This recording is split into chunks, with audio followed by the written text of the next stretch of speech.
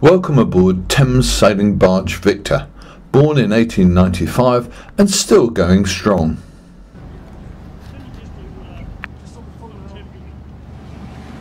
Today, the 31st of January 2015, is a big day for Sailing Barge Victor and her skipper Wes Westwood. She's already delivered England's first Queen Elizabeth to the quay at Ipswich, ready to progress through the town to the venue for a new play about the Queen's original journey to Suffolk. Next on Victor's programme today is to motor down the River Orwell to the North Sea and to travel on from there to Maldon in Essex, where she'll be dry docked for her annual inspection. You want me to put it on the second one? But first, she has to pass through the lock gates at Ipswich Wet Dock entrance.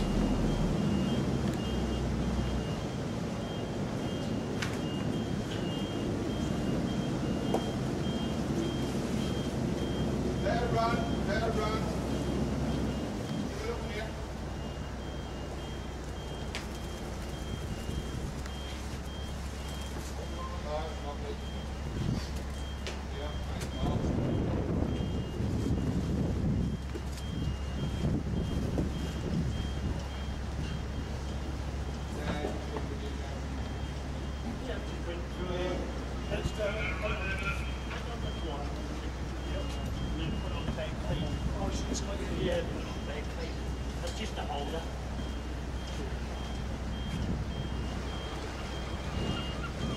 Look at that bar.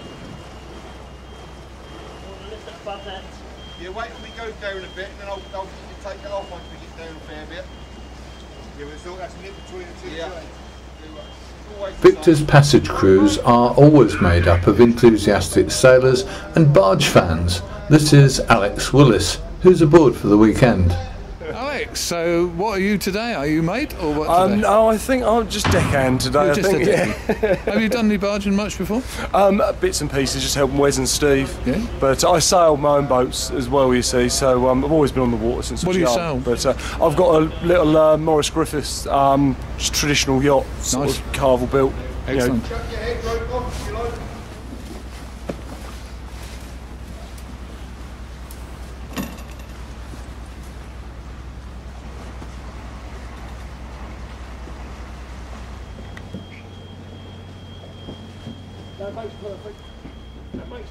As the lower gates start to open, Wes takes Victor off the lock wall and starts to move the barge.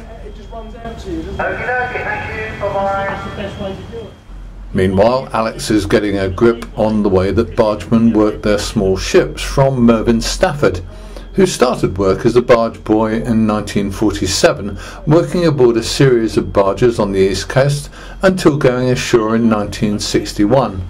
And we'll hear about his experiences later in our year with Victor.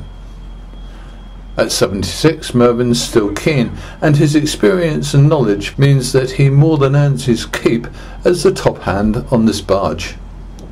These dogs.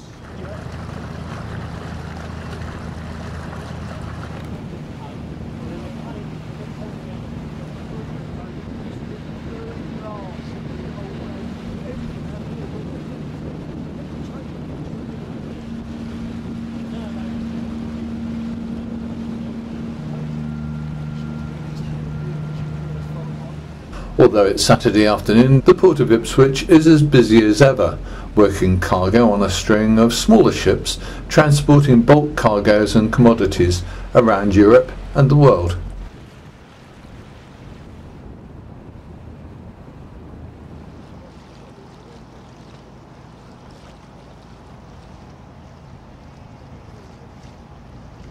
The port of Felixstowe, at the mouth of the Orwell, is a different kind of place entirely, where ships a quarter of a mile long regularly come alongside, loading and unloading thousands of shipping containers each time they call.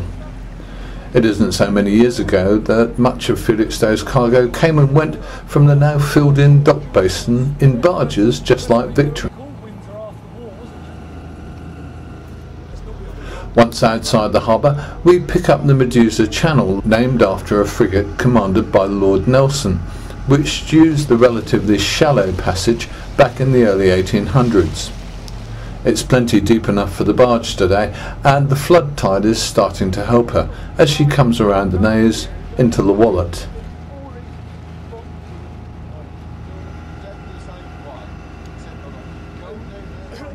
The wind is gradually picking up, but the sea stays relatively calm under the lee of the Essex shore.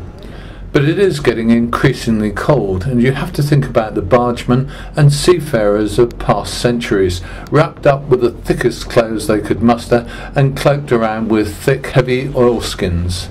They'd still be freezing as they stood out on the deck for a 14 or 15 hour day.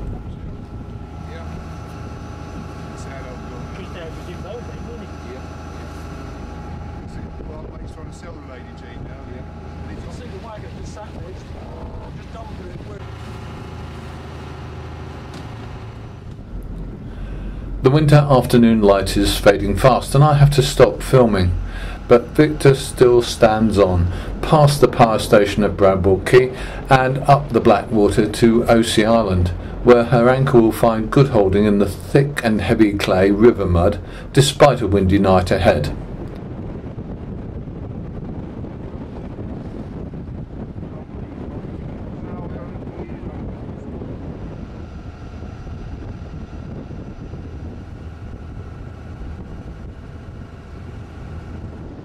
Tomorrow we'll head up the river to Maldon. Join us again soon for more of A Year with Sailing Barge Victor.